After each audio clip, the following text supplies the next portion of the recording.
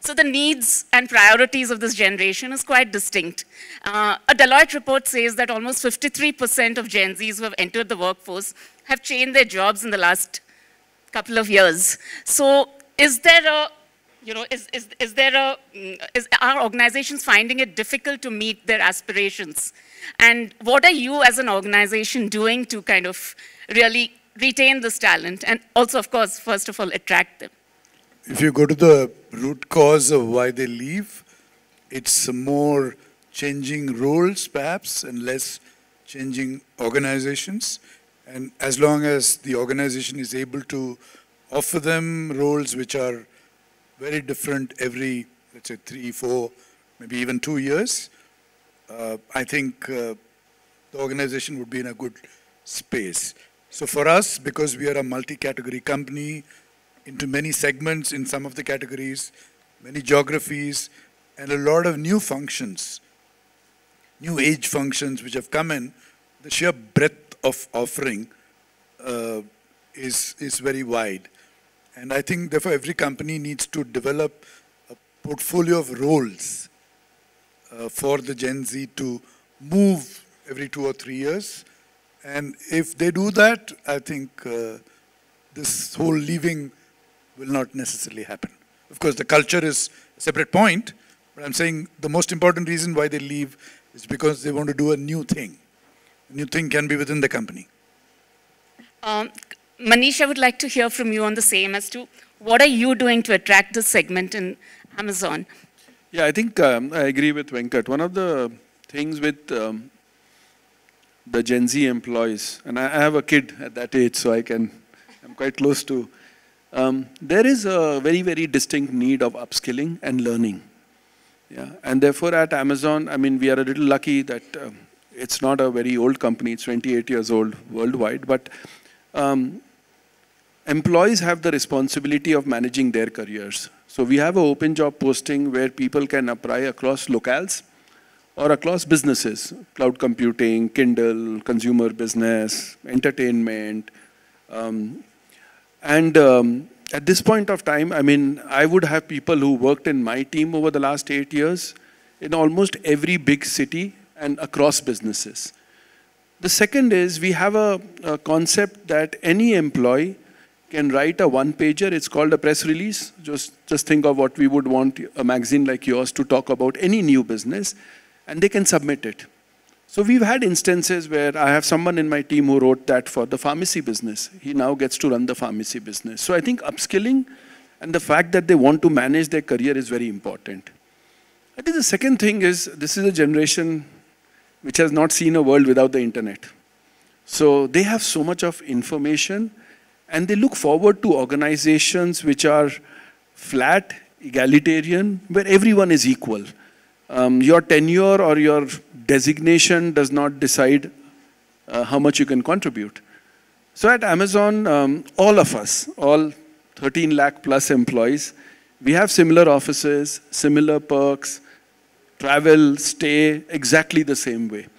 So we've never ever differentiated employees in terms of their seniority on how you are treated within the company. It's very difficult, by the way, because I still remember my first day at Amazon, the conference room was full, and I came from a company, an awesome company, but if you were senior, people would get up and offer you their seat. No one does that in new gen companies. And I had to sit on the floor along with a lot of kids. And at my age, cross-legged wasn't very comfortable.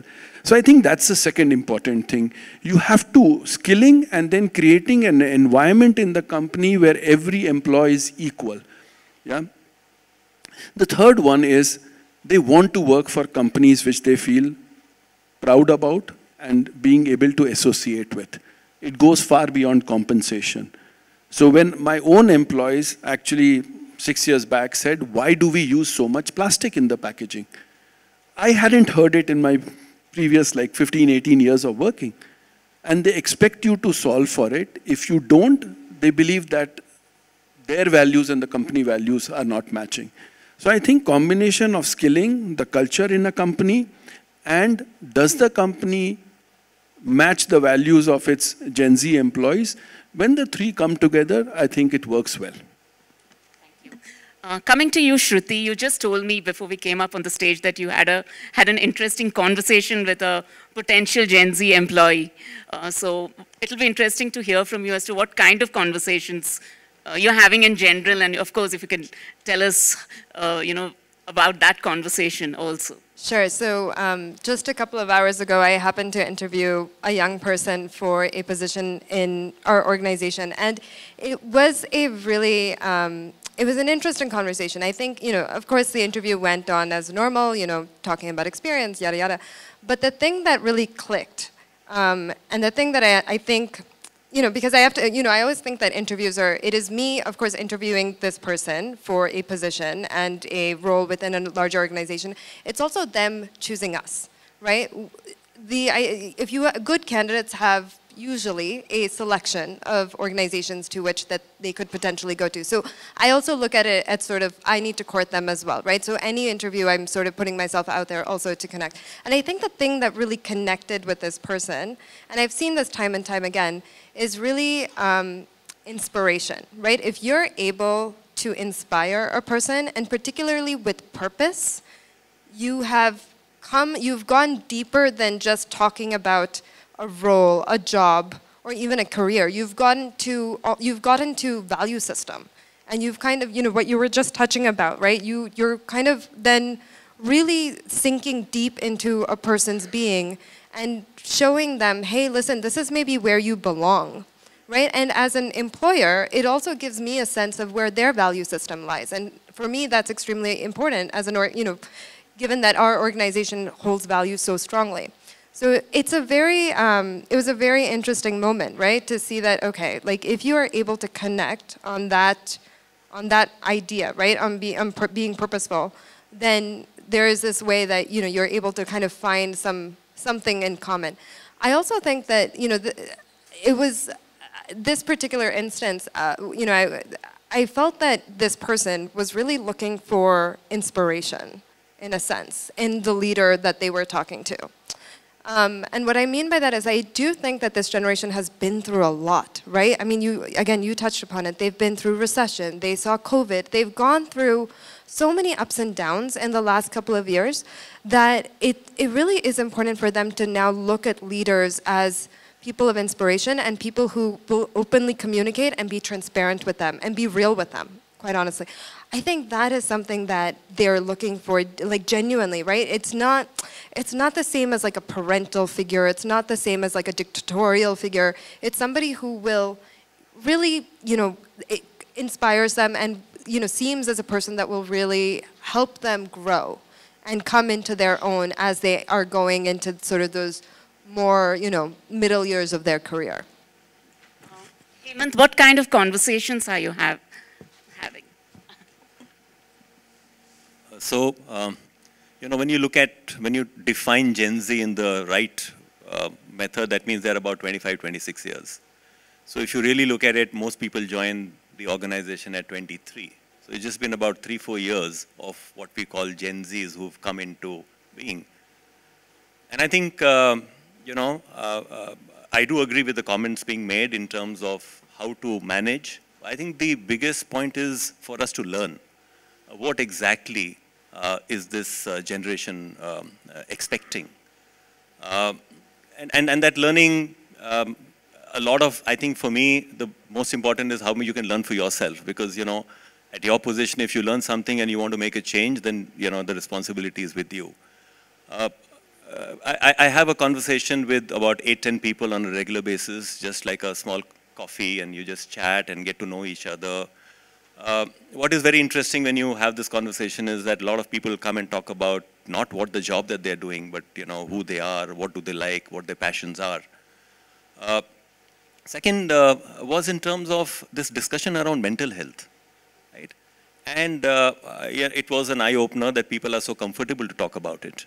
And the question that was raised was, what is the company, what is the organization doing about mental health? You do so many things for physical health and medical facilities and all that is there, but how much is being invested around mental health?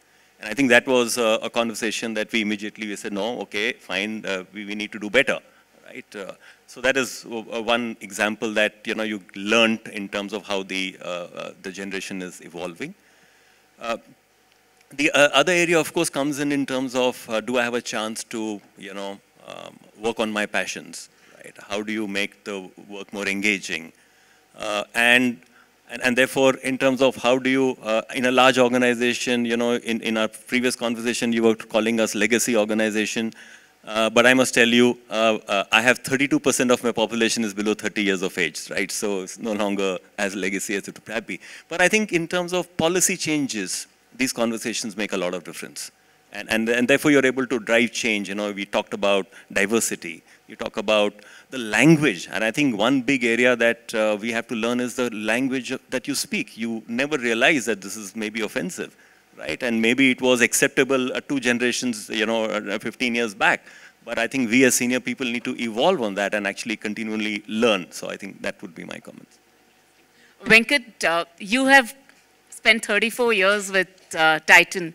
So when you speak to your Gen Z colleagues, do they often ask you how you could stay in an organization for such a long time?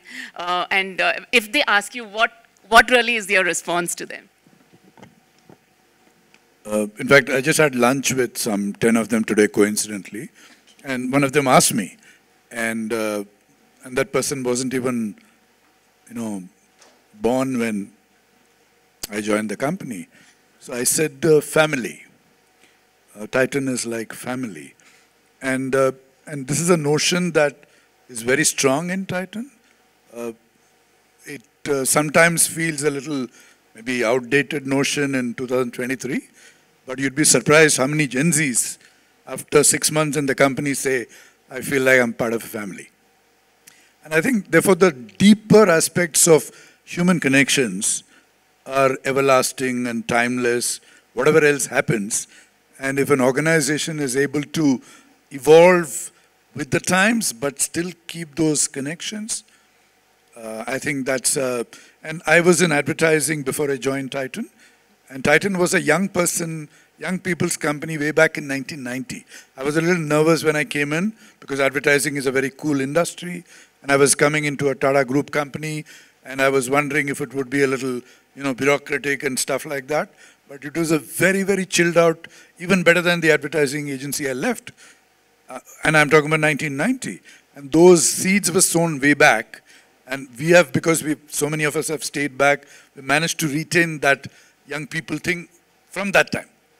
So our vocabulary has been, young people's all the time. So we didn't have to really reinvent our language, idiom, nothing. We've just evolved as opposed to having to pivot. So Shruti, coming to you, again, this is a generation which is laying a lot of emphasis on purpose and ethics. And there's a Deloitte report which says that purpose and ethics to many of them is actually more valuable. They're okay with if the compensation is kind of a little lower, provided their purpose matches with the organization's objectives. So how different is your, employer branding when you go to, campuses to recruit? What do you say? How do you? So we actually just launched a program that's pretty revolutionary within the hospitality industry, which is a fairly traditional industry if you think about it. The program is called Responsible Hoteliers of Tomorrow. So essentially what it is that we take college students in, we have them doing an internship with us. A lot of the internship is, of course, the typical skilling, right? Learning whatever you need to know when you're working in a hotel. But a big chunk of what we're teaching them is really about sustainable practices. And that has to do with, how do you involve the community in the work that you're doing in the hotel? How do you look at energy efficiency? How do you look at waste management? How do you look at, anything really to do with sustainability? And that's pretty revolutionary. And I think, when we launched this program, it was kind of a dream program for me.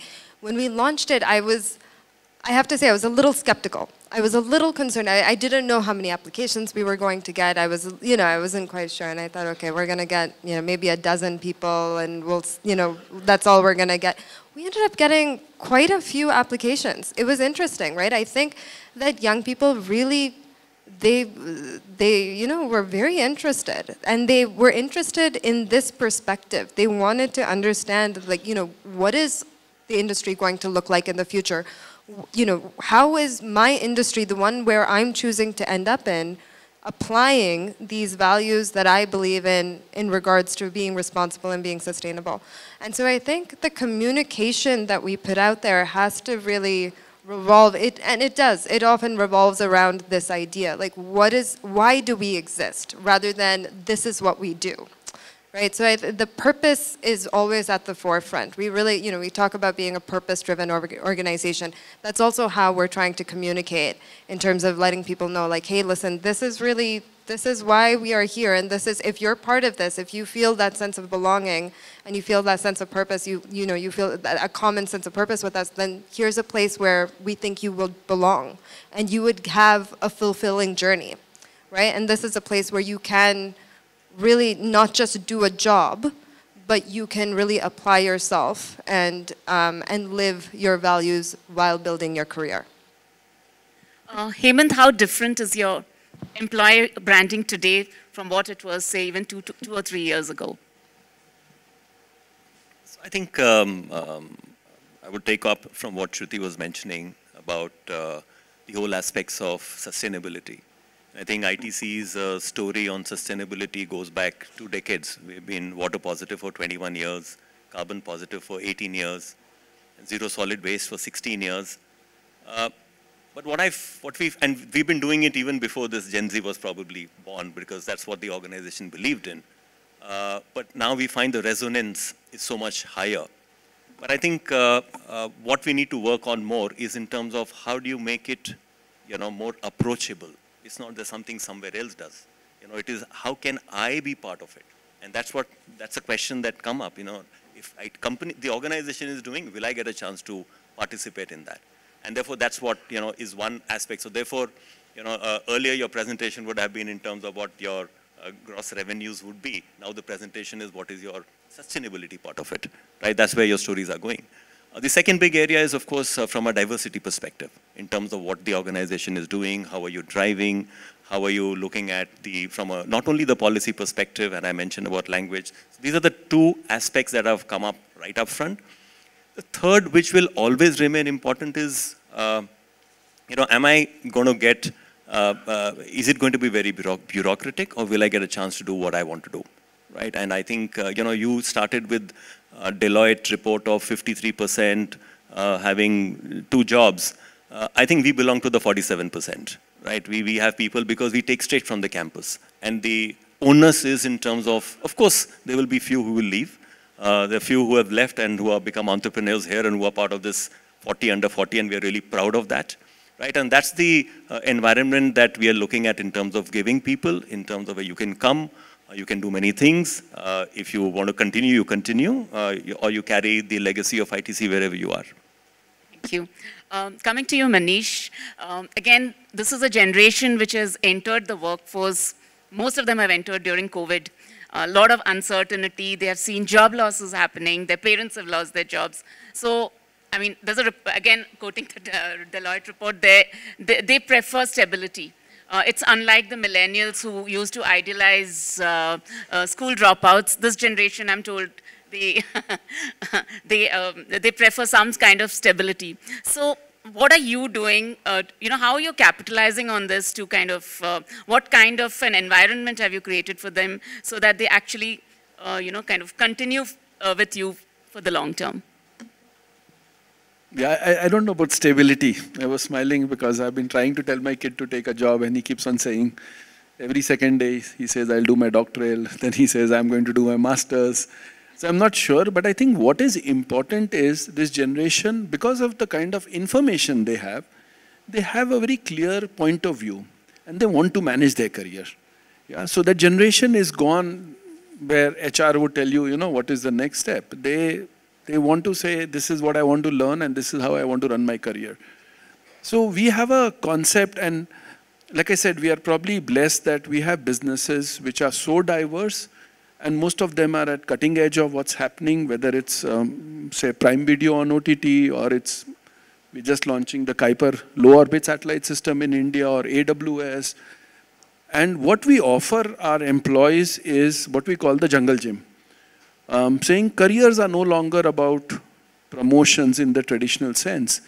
It's about work on pharmacy for a year, go off to cloud computing, learn it for a year, go and make the next Mirzapur or a family man if you have the creative juices. So our employer proposition is we would be at the leading edge of technology and we will give you so many diverse experiences which you would want. So today, I mean, kids are writing in saying, you know, tell us a little more about large language models. Yeah, and we can provide that. So I think that's where our focus is, provide a conducive environment, but priority number one is give them enough chances to learn and skill themselves. That is probably the driving force on where they would want to continue a career. Venkat, the next question actually comes from my Gen Z colleague Urvashi. So she said that, she says that on one hand, while she wants stability, on the other hand, you know, there's also entrepreneurial fire in her belly. So, so as an organization, are you taking any initiatives to, you know, kind of encourage your Gen Z colleagues to kind of be more enterprising, or are you encouraging entrepreneurship? We've always believed in cross-functional teams working to solve, you know, wicked challenges. That's been a institutionalized process for a long time, decades. And therefore, everyone gets a chance to do very interesting things, and we have multiple programs which encourage innovation as well. And just 2 weeks back, you know, we have a program called Interweave, which are teams which participate in creating very innovative solutions for vexing problems kind of thing. And the team which coincidentally won it was from the internal audit team, and all 4 of them young women, all Gen Z, and using AI and analytics to actually predict problems that may occur in various processes, and helping the businesses to, you know, identify before actually it happens. So therefore, this cross-functional teams, through which sometimes for example, we had a program called Igniter, and that Igniter program was an entrepreneurship program, and our sari business, which we launched a few years back, was born out of teams which participated in that. So therefore, entrepreneurship is a very active, alive thing in our company. Thank you. Shruti, you're a new age company. So what are you doing to encourage your colleagues to actually, you know, become entrepreneurial? Do you do anything differently? Yeah, so I think what we do is we create a lot of sounding boards. I mean, in the sense, we try to really keep communication very open from the top to the bottom. I think it's something that, you know, we're not at the size of these organizations, obviously. We've just crossed about 1,000 employees recently, and our employees are fairly dispersed across the country. You know, and many of my employees, the majority of them are very young people. So we have utilized technology, of course. We've utilized a lot of other methods as well to figure out how can we ensure that people feel heard and that we're able to listen at all levels. Because I do think that that, of course, increases the ability for collaboration and entrepreneurship in general. But it also, I think, like, you know, going back, it gives you a sense of belonging, right? And if you're heard and one of your ideas is actually, you know, we're able to implement it at a larger level, it really does give an opportunity for us to be able to recognize that person for the contributions that they've given to the organization, which I also think is something which is far more important today than it ever has been in the past. So, you know, these channels of communication, I think, are the primary way in which we've encouraged, you know, growth and you know, opportunity building within the organization. Yeah, apart from that, I would just say that it's, you know, we're highly transparent. I mean, as an organization, again, we try to be extremely communicative about what is happening across. Also because we're scaling quite quickly, it is important that the culture of the organization stays intact within the community of people that we have today. And so as we're scaling, we try to really keep, you know, we're trying to keep in touch as much as possible with everyone, making sure that they know what's happening, what's going on, what to look forward to, so that we can all sort of grow together and we can stay together as we welcome new people into our folds. So the next question I would like to hear from all of you, so this is coming to consumers. Maybe we can start with you itself. How do you innovate, for the Gen Z consumers? Is there anything that you're doing differently? What really is the ask of the travelers today? How different is the ask? Yeah, so the ask has been, I think, evolving, right? I mean, every year it seems to evolve, and now there's more and more studies saying that travelers want to choose more sustainable options, for instance, when they're traveling, and they want to know which are those sustainable options. So I think that's one thing that we've seen very recently in the last couple of years with COVID and things like that. But in general, I would say the travelers, what we're seeing, are more demanding of experiences at every level, right? Not just in the luxury space, but as also in the business segment and the mid segment, people are more interested in understanding a place in terms of what are the experiences which can be offered there, what is it that I can learn new in this place, how does this travel enrich me as a person? I think that has become something which is very, very important. And I think particularly for Gen Z, they don't necessarily have the biggest wallets. So they may be staying in not the most luxurious places, but they're looking for something that is going to really, for something that they're going to connect with, And so the experiences that we are creating within the organization are really to go back to that, to the essence of not necessarily providing the most fancy, nothing like that, really about how can we show you a place in a respectful way? How can we introduce you to the culture of a destination? How can we introduce you to the people of a destination in a respectful way? And allow you to embrace that, take that back with you as a memory that is something that you will keep with you. Manish, how different is your innovation pipeline today from what it was a couple of years ago? I think it's, I was just telling this to Hemant, we have a Diwali sale starting tonight. If you go on the social media and sort of crawl around, there's a generation, they make cheat sheets. Yeah? So they can tell you which marketplace, there are lots of e-commerce companies. There is so much of information and then they share it openly. Yeah? So if you just take that behavior and sharp at 12 o'clock, I mean, there will be literally millions of customers who will log in. Yeah? And that is the kind of information transparency which is there.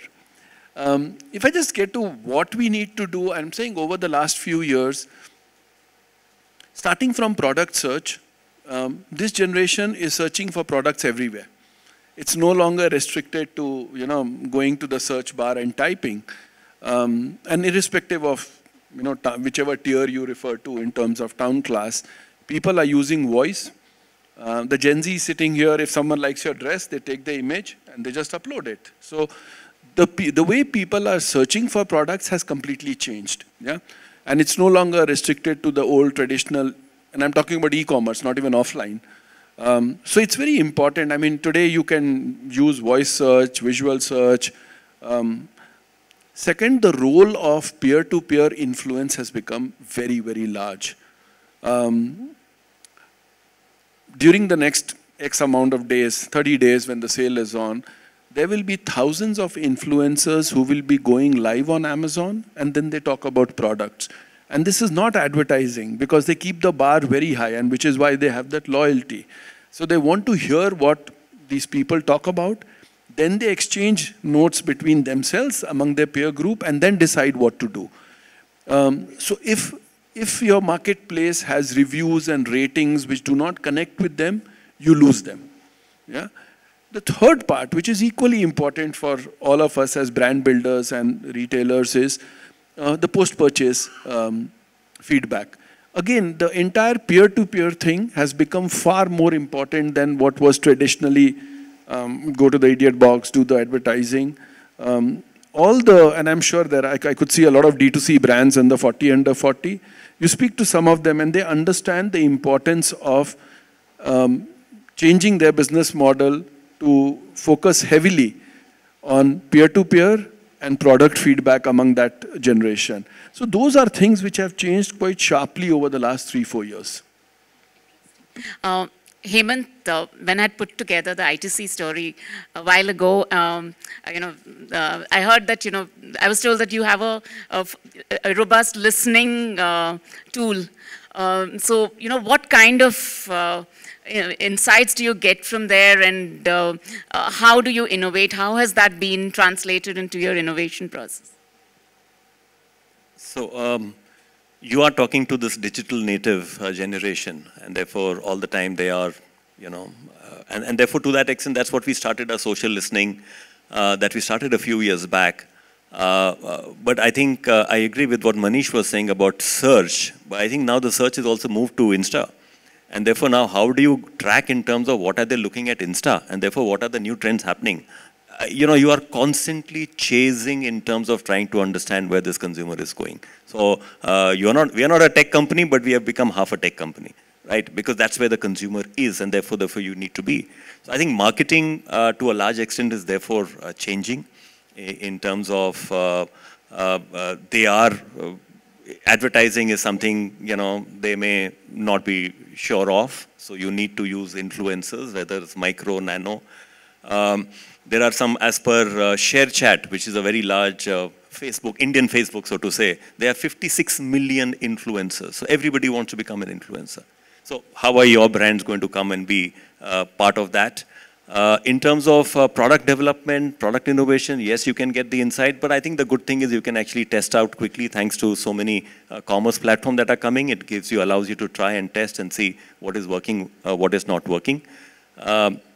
But I think in terms of trying to reach the consumer and to speak this language is a constant journey, and what you knew 2 years back is no longer relevant.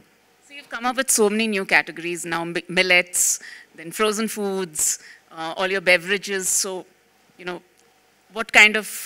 Yeah, so I think we have to do this because we have to, make the Gen Z keep excited. So we have to launch new categories so that they can feel empowered and do something. Anyway, that was just in jest. But yeah, I think these categories are coming in based upon the conversation that is taking place. And I think the International Year of Millets, which actually Government of India has been promoting in a very big way. We have participated because in ITC, both from our agri perspective, we are working with farmers from making sure that there'll be enough millets available. We are creating demand. We are also doing work in our hotels. And of course, we've launched millets in every part of our portfolio, whether it is noodles, whether it is in terms of biscuits, whether it is in terms of millet flour itself. We're finding interesting traction out of that because it is a sustainable solution. It is a sustainable solution from India. And I think, it's something that I would recommend to everybody to go because it's, low GI and good for health and vitamins in many ways. Right? Venkat, very recently you've repositioned Mia as a brand which kind of uses recycled gold, and that is something you always used. You have been doing it, but you're specifically talking about it now. So how has innovation how different are your innovations now? And if you can also talk about the Mia example first, and then talk about the innovations that are coming up. You've gotten into so many new categories. Actually, I just want to, dwell a little on this whole point of purpose. Yeah. I would give it a, different, word or a phrase. It's about corporate responsibility. Okay, whether the company has a purpose or not, is it a responsible company? Is it responsible to all the stakeholders involved in that creation of value? Is it responsible towards the environment, the world? Is it responsible towards the government? That is the holistic aspect of ESG. And it's, we are very fortunate that we belong to the Tata Group, and the Tata Group had thought about these things more than 100 years back. And we have been at it for a very long time now, from the corporate responsibility point of view, the whole multiple stakeholder focus. So employees, off-role employees, distribution partners, vendor partners, all of them should get their equitable share of the prosperity that the organization is creating. So whether it is a 70-year-old customer or a Gen Z customer today, both of them are connecting with this. So in a way, it's been a good thing that whatever we've been naturally doing because we believed in it, not because it was the thing to do, it automatically plays to our strength today. And, our office, after a long, we have one of the most beautiful campuses in the world, even if I may say so, in Electronic City. After a lot of thinking, we decided to call the campus Integrity. That's the name of our campus. And it goes to the root of the single biggest thing we believe in, which is ethics. And therefore, the connections that we are making with Gen Z are in a way effortlessly happening because the company's DNA is sitting in multiple stakeholder focus right through, and as the Tata Group is. And therefore, for example, in 2005, we started a total artisan transformation program for the jewelry industry, because the jewelry industry making is like quite medieval. That's 2005, when the Gen Zs were sort of just about starting to walk, perhaps. And now, after 17, 18 years, when people hear about what we are doing for the artisans in the industry, and it's been transformational, there is no other word I would use for it, a 70-year-old as well as a 20-year-old is like totally impressed with it and say, this is a company which is not only looking after its shareholders. So I think that broad sweep of stakeholder focus is, I think, key to certainly all the Gen Zs connect with that we're doing the same thing with the weavers in our sari business. We have a program called the Weaver Shala, where we want to transform the situation of the weaver and bring dignity, income, steady income, good infrastructure and working conditions to the weaver. So when they come and say, oh, this is the company which is looking at the weaver, not just at its own pockets, they connect. Manish, you're innovating for the Gen Zs at large, but how different is a metro consumer, a Gen Z metro consumer from a consumer in Tier 2 India, Tier 2, Tier 3 India? Is there any distinct difference? Yeah, the simple answer is no. A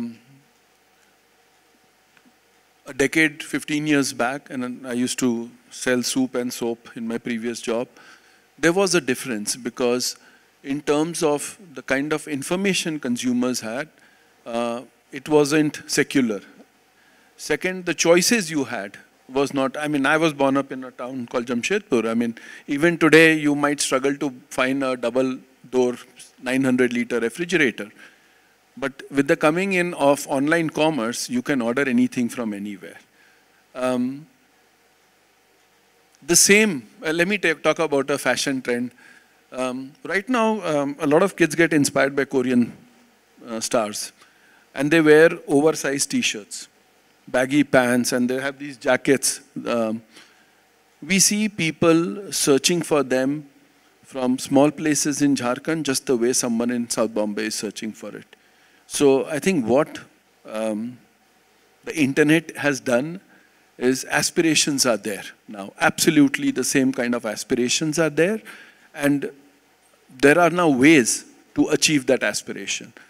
So sometimes this tiering and economic prosperity, we talk about it together. I think that's not the case. So a small town consumer in any place, he or she wants the same things which anyone in a metro wants. Hemant, premiumization is supposed to be the way forward for the growth of most consumer good companies. So again, if you put that in a consumer context, again, do you see a difference between your Tier 2, Tier 3 consumer vis-a-vis the metro consumer? Yeah, so I will respond and I'll say I don't agree with Manish completely on they being the same. Of course, there's no debate that access of technology has made a lot of difference. So the difference has changed. But I think in terms of attitude, there is a difference. I think both have fire. One is talking about fire in the belly. One is talking about financial independence and retire early. So I think the more evolved Gen Zs that we have been so far talking about. But when I talk about, the whole aspect about gender or diversity, it's much more in metros. In the other places, they're more acceptable about it, but right now they haven't started talking about it. In terms of being completely independent, true that what you see in metro, they are all actually children of Gen X, which is what some of us are here. Because we've been liberal, they are much more liberal in their mindset. Education is, but when I look at the tier 2, tier 3, there is still, in terms of family relationship, are important. I find that today you ask somebody to move, right? Location is critical, right? Sorry, I'll leave the job, I'll go somewhere else, but I'm not going to leave the town. I don't find that in tier 2, tier 3. They are willing to move up, and so therefore the aspirations are different. Venkat, what would be your thoughts on this? It's, it's a little different across categories. For example, in our jewelry business, we go really deep. Even a brand like Carrot Lane or a Mia, which are for the Gen Z and millennials, succeeds in a Bilaspur, for example. But jewelry is also a store of value category in India. And therefore, they all know that even though they spend 25,000 bucks, that money is there for the taking. Whereas in some of the other categories, which are more about lifestyle, it's not that deep. But I would still agree, a little more with Manish on this, that while the number of people, and that's to do with the economic situation in a Bilaspur, while the number of people is less, obviously, but it's becoming more and more equal in a sense. So coming to the last leg of our conversation, Shruti, I would like to hear from you. Most leaders talk about reverse mentorship. So what are the 2 things that you have learned from your Gen Z colleagues? That's a good question. I would say, I think from my colleagues, I think one is a spirit of innovation. I think really holding on to that spirit of innovation is something that they have, I think, been very true about. I don't know if I'm able to communicate this properly, but I do feel like the younger that you are, the more willing you are to take risk and make mistakes, and through that you can innovate quite a lot. And as you grow, and I've seen this in my own career, I started when I was 22, 23 years old. You become a lot more conservative and less open-minded in certain ways, right? You start to think about things in a more sort of narrow sort of field of vision. And I think the more often I'm able to talk to my younger colleagues and keep these channels of communication open, the more I'm inspired to stay open to innovation and take those risks along with them, So I would say that's the primary thing that I have learned. I think apart from that, it's the energy that the Gen Z brings into any organization, I think is amazing, right? I think that these are young people who have a real strong sense of self in a way. I think about the sort of self-awareness, the positivity that they have, the confidence that they have in themselves. It's very different from my generation. I think they're far more self-confident, and I think that that's something that is admirable. So I really look up to them in that sense, and I do believe that if they are able to sort of hold on to that confidence, not in a haughty way, right, and with hopefully a sense of humbleness as well. But if they're able to do that and they inspire me to stay a little bit more confident in my own sort of skills and things like that, I think that it provides quite a lot of value. Manish, what are the 2 things that you've learned from your Gen Z? For me, one part is completely technical. I use them to reverse mentor me on technology because I can't do my job otherwise. I'm a computer engineer, never coded for the first 2 decades. So that's a must-have. And the second is how they think. Back to office, I used to think differently, and then someone said, why do you want people to go through Bangalore traffic? Let them work from home. So it really helps me think differently from what I was trained to. So 2 distinct parts. What are your 2 cents that you would like to give to your Gen Z colleagues? Oh God, first I was thinking, in fact, while you were asking the question, what have I picked up? Very quickly on that, I think the whole aspect of there's more to life than work. I think they take it seriously. Work is just one part of them, and I think that is something that, have to learn part of it. And the second is more focus on equity and diversity. I think, what I thought was I was doing a thing, I think there's still some more to work. In terms of what 2 cents I would like to give, I think sometimes I feel it's a privileged generation, right? They want recognition every morning. And saying, if you don't get a reward, it's like saying, I was supposed to do 10 things, but I've done 5, at least reward me for those 5. But but you were paid to do 10 things. So I think a little bit of that, there is a little pampering that is going on, but I guess, we have to pamper, it's a future, but that is one. Venkat, finally, coming to you, what are your 2 cents for the Gen Z? Yeah, one is learn to love what you do, as opposed to just hanker after what you think you love. The second is learn to put money in its place. Thank you so much. Thanks a lot. Thank you.